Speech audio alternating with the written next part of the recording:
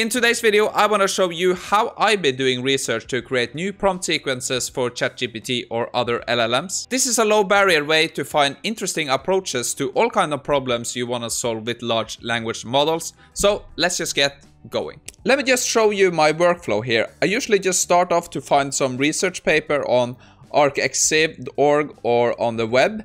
Then I take the research paper I find, usually they are in PDF. I go to the ChatGPT plugins and I use a plugin I'm going to show you there to summarize them and get the information I want. Then I save these summaries to a text file. I can do multiple papers and save all this into a summary in the same text file. Then I take these summaries, feed them back to ChatGPT, and I try to create a framework from them. So that's basically write a prompt sequence framework from the papers. I'm going to show you the prompts. Then I just save the framework and I go back to ChatGPT again to test it and see if it can produce some good results. And that is basically it, and I'm going to show you that now. The best resource I know for finding these papers are arcxiv.org. I hope that's how you pronounce it. But anyway, you can just go up in the field here and search. So I usually just search for prompting, large language model. And then you get a lot of these papers coming up. So then I just skim through them, see if I find something that sounds interesting. Strategic reasoning with language model. Okay, that sounds interesting. Now I just open that. I scroll further down. Prompt-based tuning. Okay, so then I just look here until I find something. Short answer grading using one-shot prompting. Code prompting. A neural symbolic method. You can open that. LLMs can understand encrypted prompts. Okay. So there's a ton of papers coming out lately. So there's a lot to pick from. So I usually just scroll a bit through them. This looks kind of interesting. So what I do next, I just copy the URL here and head over to ChatGPT. And over here, what I want to do is go into the plugins section. So if you don't have it, you can go here to settings. You can go to beta and highlight these two. And the two plugins I use is Link Reader and Ask Your PDF. You can find them in the plugin store. So basically the prompt I'm gonna use now is, can you please write an in-depth summary of the following PDF? Okay, so I just paste in the URL to the PDF and click submit. And here you can see the plugins is using Ask Your PDF and writing a summary. When we have the summary, I follow up with this prompt. Write a detailed step-by-step instruction on how the framework works. Okay, so you can see this framework is designed to enhance strategic reasoning capabilities of LLM, making them more reliable and flexible in diverse strategic scenarios. So we have some points here: guiding decision-making, prompting strategies, matrix games, negotiation games, forming beliefs, factory strategic, demonstration prompts. Okay, so the next step I usually go then is, could you give me some example of prompts, chain prompts, and other prompt engineering techniques from the framework? Okay, so these prompts are designed to guide decision-making process of the language model. Okay, so let's take a look at them. We have search prompts, value assignment prompts, belief tracking prompts, chain of thought reasoning prompts. I like those. Cascade prompts, demonstration prompts. So that is basically what we need from the first paper. Now I want to select one more paper to try to integrate those two. I rarely go more than 2 papers, but we will see. Let me grab our next paper. And that is gonna be a real interesting paper I just saw. That's called Ula GPT, Empowering LLMs with Human-like Problem-Solving Abilities. So I'm just gonna grab this URL, spin it through the same as we just did, and then we're gonna take a look at how I combine those two. Okay, so now I have the information I want. You can see from the last paper we have prompts for generating questions, prompts for thinking templates, prompt for plan thinking, prompts for step thinking, prompts for critical thinking. Okay, so that sounds very interesting. The next step now is gonna be to use this to come up with some new, interesting, creative prompting sequences. But before we move on to that, I'm proud to say I have partnered up with NVIDIA on this channel, and I just wanted to show off some cool stuff they presented this week. Ever since I started playing around with GPT-3, I guess it's almost 3 years ago now, I was thinking like, how could this impact the gaming industry? And I think I got my answer a few days ago now when NVIDIA released this video. Was created by NVIDIA using the latest RTX rendering technologies. NVIDIA collaborated with Convey, an NVIDIA Inception partner, to showcase how developers will soon be able to use NVIDIA Riva, Nemo, and Audio to Face for AI-powered speech, conversation, and animation. These models were integrated into the Convey Services platform and fed into Unreal Engine 5 and MetaHuman to bring Jin to life. Please take a look. Hey Jen, how are you? Unfortunately, not so good. How come? I am worried about the crime around here. It's gotten bad lately. My ramen shop got caught in the crossfire. Can I help? If you want to do something about this, I have heard rumors that the powerful crime lord Kuman Aoki is causing all sorts of chaos in the city. He may be the root of this violence. I'll talk to him. Where can I find him? I have heard he hangs out in the underground fight clubs on the city's east side. Try there. Okay, I'll go. Be careful, Kai.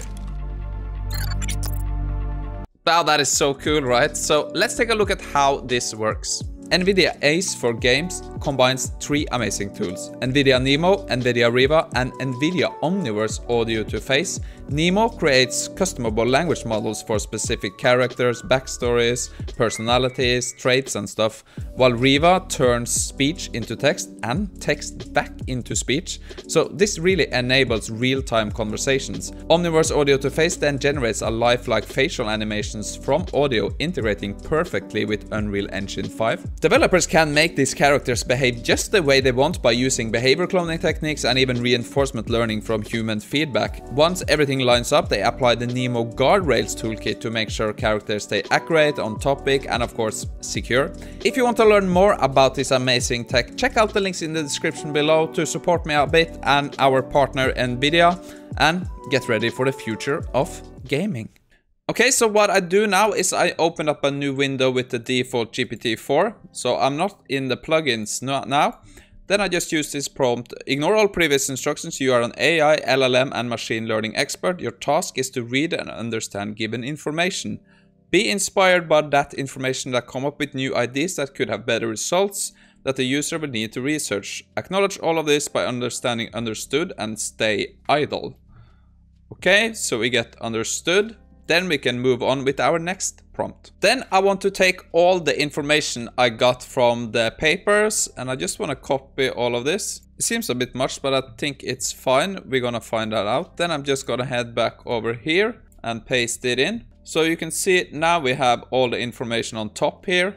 And we have the following prompt. Let's think about this in a step-by-step way and brainstorm a new way to super enhance. And here I want to set in the problem or the kind of skills I want to try to give to the LLM. This could be like writing a story, doing some kind of financial stuff. I'm gonna do logical problem solving skills for an LLM with very smart use of prompting, chain prompting, prompt engineering, use word system, should not replicate the papers in the context, but find a new way to empower the logical problem solving for a LLM using prompt engineering, chain of thought, reasoning, and other super smart prompt sequences, system prompts, and prompting techniques.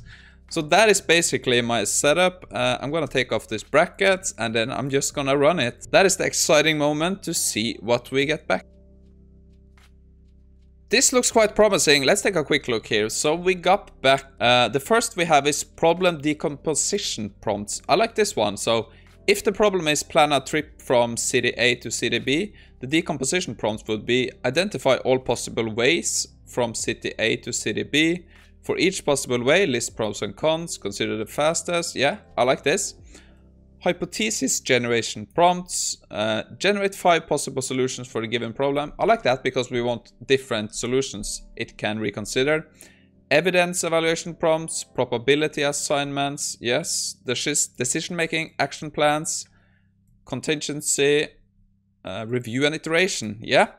Okay, so we have one step left before we hopefully have our system. And that is gonna be great. Could you write, here I just chose 5-step prompt sequence I can use in ChatGPT from the logical problem solving strategy above to solve my problem. Okay, so let's just click submit. And then it wants me to describe my problem in detail, and I'm gonna go ahead and do that because I have a benchmark problem I always try to test. And that is, I have a 12-liter jug and a 6-liter jug. I want to measure 6 liters. How do I do it? Okay, so now we have our step-by-step guide. So now it's just time to test it. So I'm gonna copy this, and then we're gonna open a new window and test it. I almost forgot, but I also sometimes just go, can you also create a system prompt role persona for ChatGPT to act as? Okay, so this is the prompt we ended up with. You are Professor Alpha, a renowned academic with a specialization in problem-solving strategies. And on and on. So yeah, I'm not gonna read all of that, but I'm definitely gonna grab it when we are gonna try to solve our problem. Okay, then we are ready. So we have all our prompts lined up here. So I'm just gonna open up a new window and let's get testing. All right, so I'm just gonna paste in our first prompt here. Okay, so it starts off very bad here. So you have a 12-liter jug and a 6-liter jug. The 12-liter jug is initial empty, so is the 6-liter jug. Your aim is to measure exactly 6 liters. It's horrible. Summary of the end state, 12-liter jug, 6 liters. That's the wrong answer. So we're just gonna move on. Let's grab our next prompt and see what happens. No, still nothing. Still just struggling here. So it changed the states of jug in a certain way. So fill a jug, empty a jug, pour one from jug into another. Okay, that's the 3 states. That is correct. But what we want to find, of course, is the reasoning that it kind of understands that you can just fill one jug. But this is a hard problem I have encountered many times. So let's move on to step 3. Prompt 3 did not solve our problem. It just keeps on thinking that it has to use 2 jugs, even though I have not said anything about that. So we have to go to step 4, I guess. Nope, keeps just tagging along on this side, so it's not gonna be right this time. Let's just slap in the last prompt here and see what we get. The conclusion here is that this prompt did not work for our benchmark problem. But of course, this video was not about exactly how this result turned out. It's more about how you can do some research with some different papers and try to come up with new prompting sequences, skills, techniques, call it whatever you want, to try to solve a different problem. I just found this very interesting, something I just like to do. And when I do this benchmark, I always like to do, why didn't you just fill the 6-liter jug to get 6 liters? I don't know what happened, he just got a network error. So I guess he didn't want to answer. Let's try to regenerate. So it goes, you're absolutely correct. I appreciate your simplification of the problem. My earlier responses were based on the premise of manipulating both jugs to reach the desired outcome. It always says that. Thank you for your observation and I apologize for my confusion. Okay, so that was better. But anyway, thank you for tuning in. I hope maybe this is something you can be interested in. I know it's a bit niche, but I had a lot of fun with testing out this. And you can really learn something if you want to dive deeper into prompts, different LLM models. This is not just applied to ChatGPT. You can use it for other things too. But again, thank you for tuning in. Check out some of my other videos on the screen here. And I'll see you in the next one.